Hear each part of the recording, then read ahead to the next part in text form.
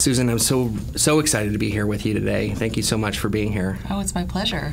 I've been looking forward to this. Yeah. And one of the things that I love about what you talk about, what you write about, is how the human aspect comes together with data and security and technology and all of these different many facets. And I want to get into all that. But before we do, I'd love to know how you got started. How did you become an analyst? How does a person become an analyst? Is it something you prepared for and you wanted your whole life, or did it just happen to you one day and you were like, "Wow, okay, I'm an analyst"? No, I don't think it came up in the middle school career fair. Who knows what came up then? No, it's funny. I mean, I was always kind of a studious person, and when I finished college, I thought I was naturally going to go to graduate school and I was going to teach poetry in some like leafy, Eastern college, and then I discovered that actually there were no jobs doing that at the time I graduated. And so since I lived in San Francisco, I thought, well, I guess I better find a job. And so I went to apply for a job, which I thought was a grant writing job at a nonprofit, but it turned out to be that proposal writing was proposal writing for a sales organization.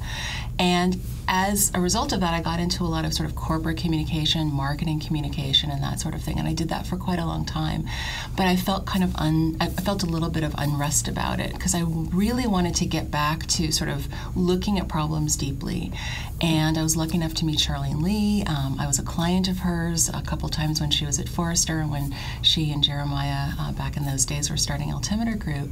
And I essentially begged them to hire me because I wanted to focus on create a body of work. I was so interested in the impact of the internet on business and society and media, and I felt that I had something to give. So that's how I ended up doing what I'm doing. So I'm basically a wannabe academic. I think we all are. Yeah. And even the academics are. So when you gave a TED Talk that was so impactful, I was lucky enough to be in the audience and hear you give this wonderful presentation and conversation around data and how you discovered certain things through your son. And that was so awesome. How did you, now in the backstory, because you only have so many minutes to give a TED Talk, but in the backstory, walk me through that. What did that feel like when you're discovering this through questions and through the process of your son? Yeah, it's funny because when I was asked to submit for TED, and I thought, well, this is never going to happen, so I'm just going to use it as an opportunity to maybe sort of think through a few things. And a lot of that TED Talk is actually kind of what was going on in the back of my head over the course of the last couple of years. So, my son, who's now 12 and, tall and awesome, at the time was, when I told that story, was about almost 4. And and things looked really different then. And I kept thinking that there's this mismatch between the way that institutional organizations look at the data about him and what we see when we look at him. And I also thought about other ways in which this can be true. And because I'm kind of a big reader, I thought about the dystopian universe of Huxley and Orwell and William Gibson and all these other people. And I also thought, a lot of the conversation about data, it's just so dry and so focused on engineering and processing. And there's genius in that. It's just this doesn't happen to be my thing or my particular skill. And so that story that I told, I never really intended it. It wasn't part of what I intended to tell in the TED Talk at the beginning. And there was a point at which I was writing this piece, almost like a one-person show when you do TED because you have to memorize it. And I got to a point and I thought, oh my gosh, I think I'm going to tell a story here about Isaac. And so I wrote it out, and then I spoke with the producer, Juliet Blake, who we both know and adore, and I was really kind of ambivalent about including it because it felt very personal, and I also didn't want to be making a grand statement, right? Except to say that people are so much more complex than sometimes we can understand through data. And maybe we need to change the way that we observe in order to be able to accommodate the changes in the digital world that we live in. And remind me, your son is autistic. Yep. And you discovered through the power of questions? Yeah, so I'll tell you the story. So basically, he's autistic. He was diagnosed when he was about 2. He was very slow to speak. He wasn't a particularly, he didn't have a lot of the sort of gestural language and stuff like that. So he was picked up pretty early on a lot of those diagnostics. And, when you've got a 2-year-old, you don't know what that 2-year-old's going to look like in 5 minutes, much less 5 years. And then one day we happened upon him in the, he liked to play on the computer. And we're like, how much trouble can the kid get into? And we walk in and he's looking at pictures of women, like images on Google image search. And I had no idea how he'd gotten there. And then I looked at the search bar and it said, W-I-M-E-N. And I just kept pushing back and I realized he'd been searching for things that he was interested in. Schools and buses and computers, using 4-year-old spelling.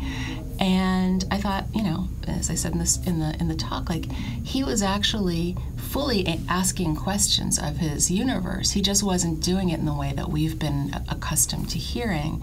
And so then I thought, well, if he's doing this and he's kind of finding his own like really smart workaround, like what else are we missing? And that made me think about what else are we missing in the physical world when we, as marketers or legal professionals or HR people or even employees, if we're trying to solve a problem, like what are we missing? Mm-hmm. So that was kind of that was my passion about the talk and what sort of I think made it resonate with people, but also it's the piece that I think is so hard, right? Because you never know what your frame of reference is excluding from you. Mm-hmm. So now taking that and looking at your career, and you've spoken all over the world and you've written papers and put so much effort into that as a foundation for what you're doing. It's awesome to see, but at the same time it makes you curious about where things are heading, right? In terms of like security. It's such a complex issue, right. And I know that's one of the things that you're really looking at is security. What around security is it that you're fascinated with?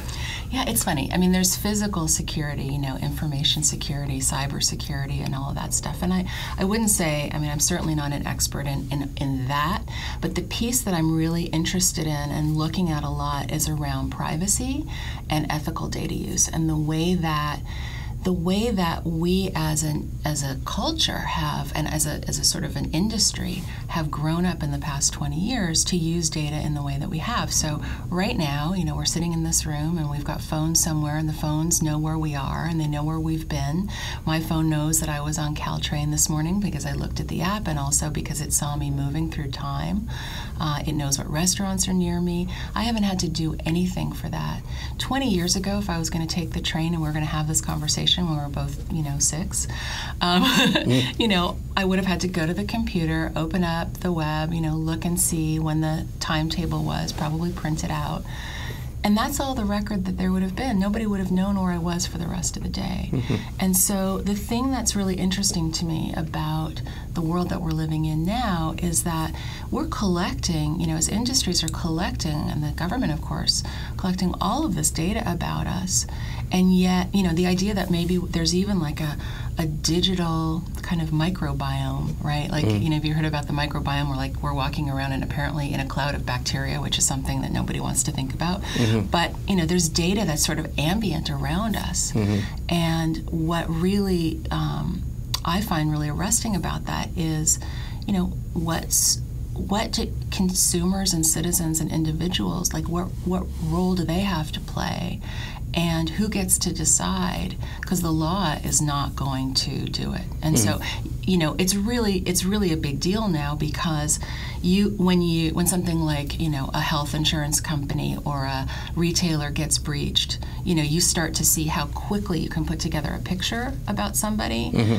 But it's the stuff that's like a little less visible that I think is really the most interesting. Mm-hmm. Not only because there are brilliant people who are handling the security aspect of things. And so it's funny that you mentioned visible and visual, because that's the other side of this, right? The whole visual aspect to the web, and how do we take something that we can't see and make it visual, make it a visible thing. Yeah, absolutely. So have you been looking at that as? Yeah. So one of the things I think, like if we look back on this time 50 years from now, we'll see it as the beginning of the digital historical record. Like one of the things Chris Moody, who's the VP of data strategy at Twitter, says, which I think is really, really fascinating, is that our history is being written in social data today, right? Our history is being written on Facebook, and they always say history is written by the victors, right? Well, the victors are the ones who have access to digital tools, digital media, and it's on Twitter, and it's on Facebook, and it's on Snapchat, even though it's disappearing, we hope, and and all these other places.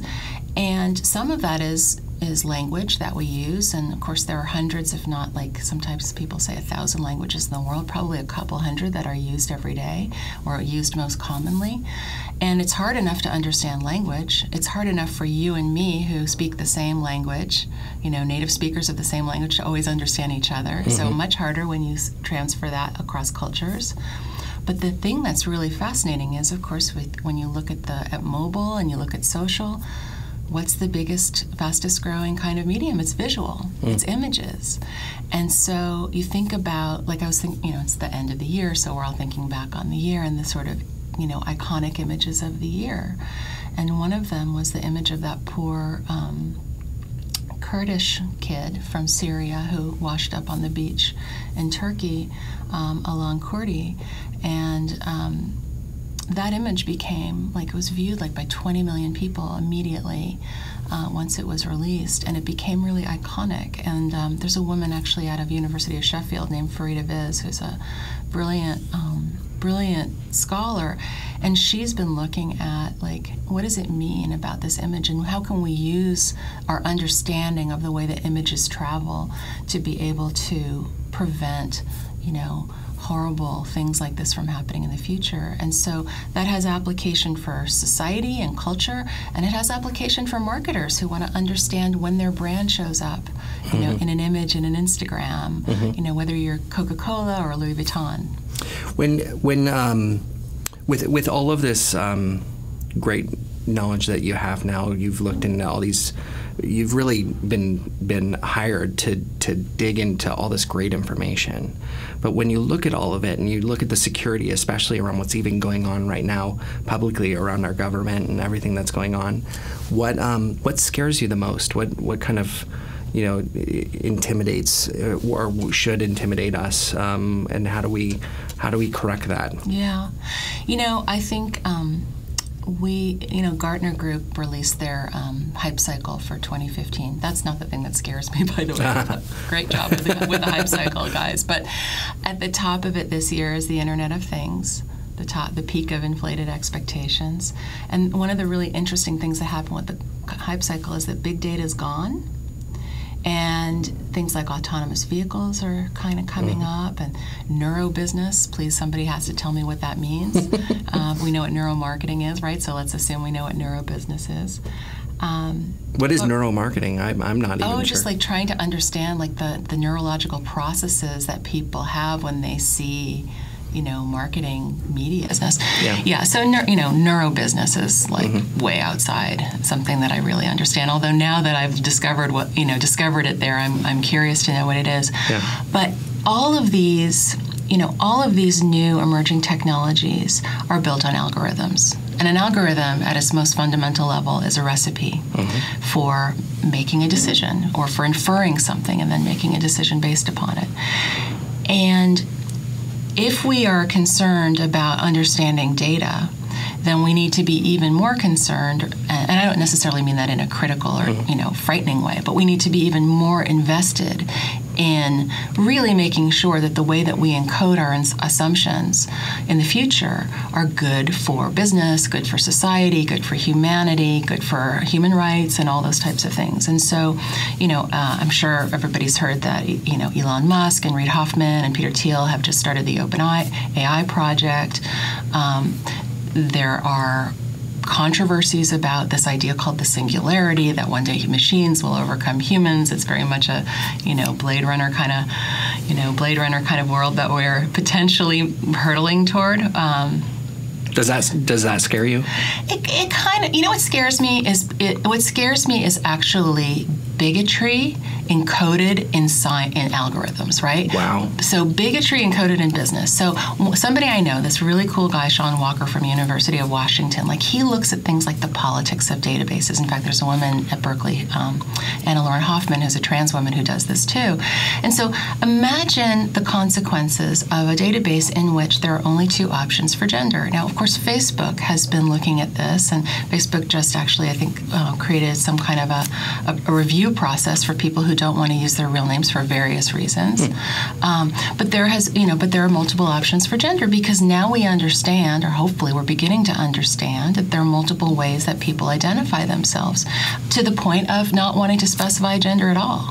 But if you only give people two choices, it's a binary, then you are removing all of this context about an individual that's important to them. And if you're, let's just be super commercial about it for a second, that if you're a business, might be relevant to you too. If you're marketing to a trans woman, there may be ways that you want to be sensitive or differentiated in the way that you market to her, versus if you market to someone who is, cisgender, meaning that they're born and identify in the gender that they were born with. So, when I think about what scares me, it's that technology is way out ahead of our laws. It's way out ahead of our ethical frameworks. Sometimes it's way out ahead of our imagination almost, like the possibilities that we can use it for. And what I worry about is that we need to catch up, or we need to be thinking about the potential disparate impacts of people who have economic disadvantage or have other issues. And then also, frankly, because we're all, in the business world here, we need to be thinking about ways in which we can create businesses that sustain themselves and that actually can innovate using all of these technologies in a way that's actually, productive. And that engenders, back to trust, right? That engenders trust from both sides. Yeah. Oh, so you're helping me. You're throwing me softballs here, because that's exactly what I was going to ask you about. Is back on that topic of trust.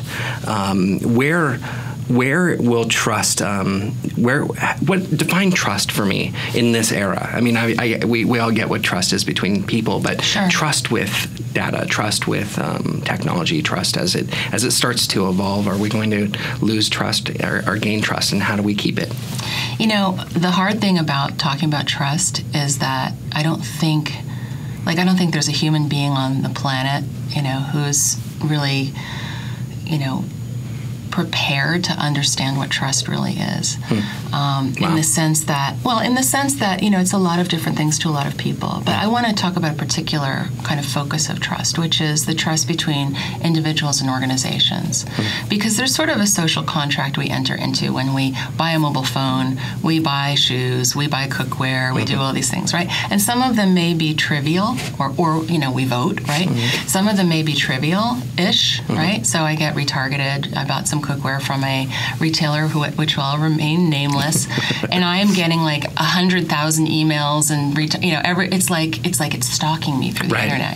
It's annoying. It's not that big a deal, but it's something that's making an inference about me based on my data. Now, the trust thing is really about how can we make sure, because people, there have been studies done, many studies done, that show that trust is being eroded in certain areas. And one of them that people may have heard of is the Edelman Trust Barometer, which they do every year to about I don't even know how many people, but it's NGOs and governments and business people and consumers. And one of the places where trust is eroding is around technology, and I'm suspecting that's around data use. Annenberg did a study about this.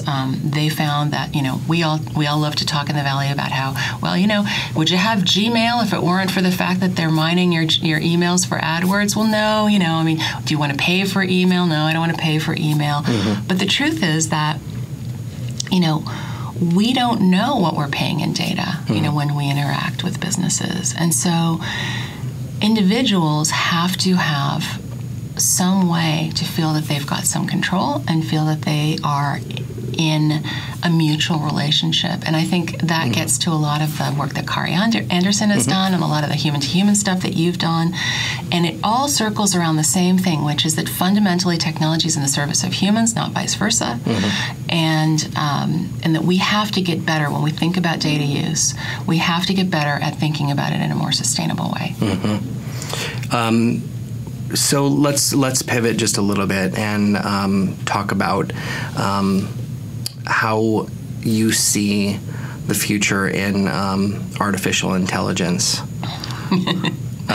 Yeah, because that's something that is going to be, and actually not even just artificial intelligence, but how we're served, how this all plays together. So we have this concept of trust. We've got artificial intelligence, which comes in many different forms, and then we have this idea, this concept around personalization. Right. Something that we all desire is to be personalized with an approach, so that it's not retargeted every time. Right. It's when we need it. It's exactly what we need when we need it, without being creepy. So how do all these things start to come together in a way, and why aren't we there yet? It seems like we should be, no?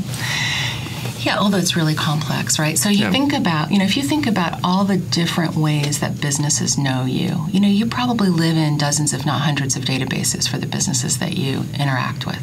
There's an email marketing database, there's there's CRM, there's business intelligence that's capturing your transactions, there's market research if you've been surveyed or done a customer satisfaction survey, there's all the social data which could be coming from multiple platforms, there's sensors maybe, there could be beacon devices, shelf weights, there could be your phone as a sensor, has sensors.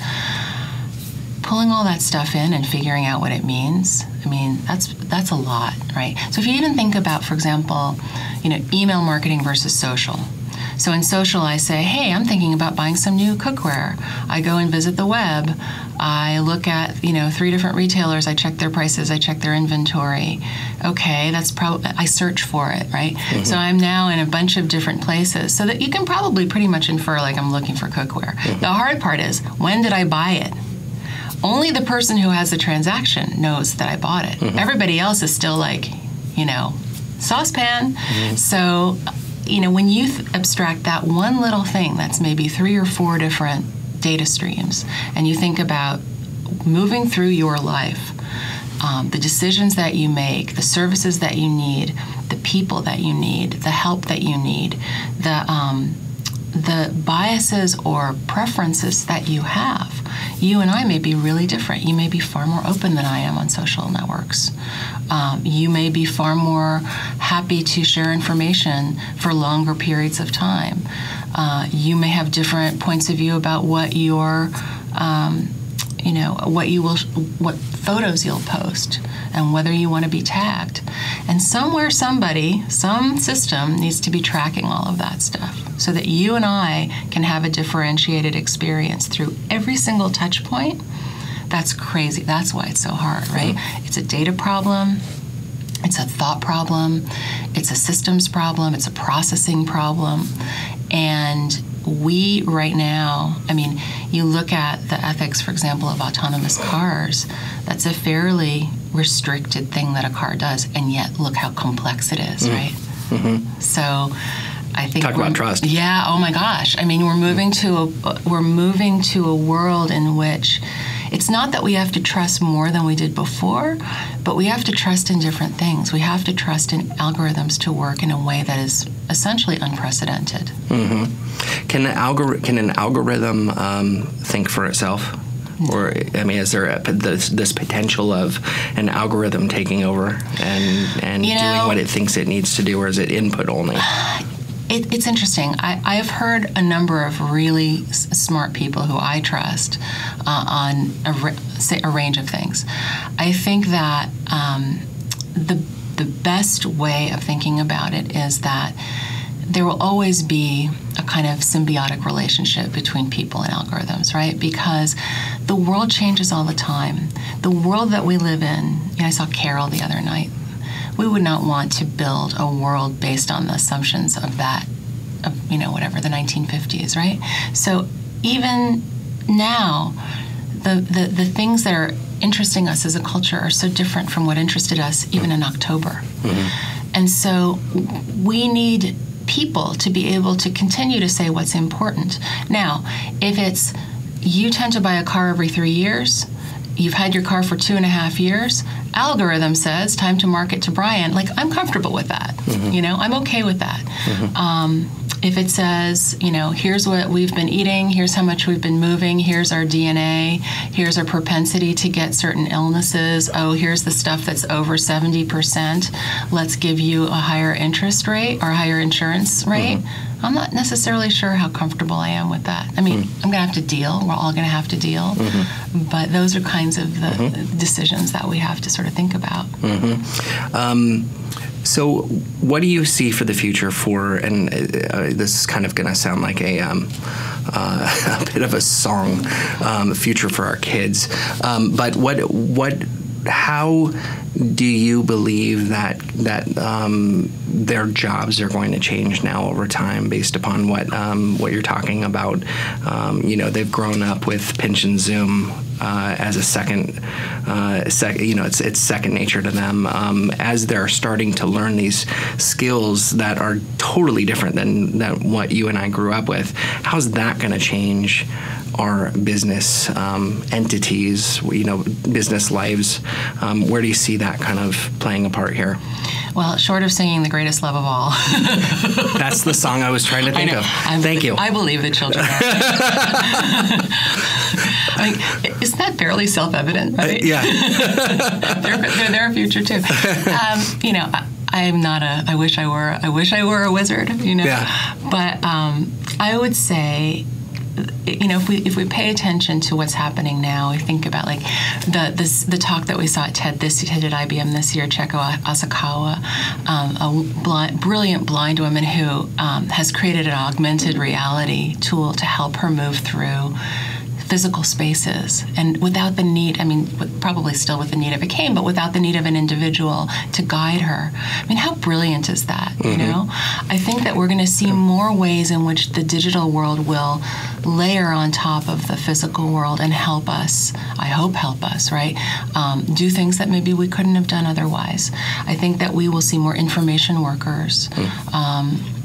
We will see more people whose responsibility is to translate the physical into the digital and vice versa. I hope that we'll see much more in terms of virtual medicine, sharing information. Of course, that happened even at the beginning of whatever YouTube back in 2005, right? People started sharing information about surgical procedures and things like that. I do think that we will have to decide individually how much technology is integrated into our lives. And Charlene, who you know well, has always said she wants to be first in line to be chipped when the chips come, right? Yeah. And I'm not sure I feel that way for myself. I think that we will always have sensors in and around us, but there's nothing that beats the wonderful experience of just getting out there and crunching through wet leaves, or baking cookies in the kitchen, or whatever it might be. So I think we will have to pay a lot of attention to artificial intelligence. We will have to not be too credulous about what it can do. And I think that we have to remember that we may not always have the best judgment, but we have human judgment.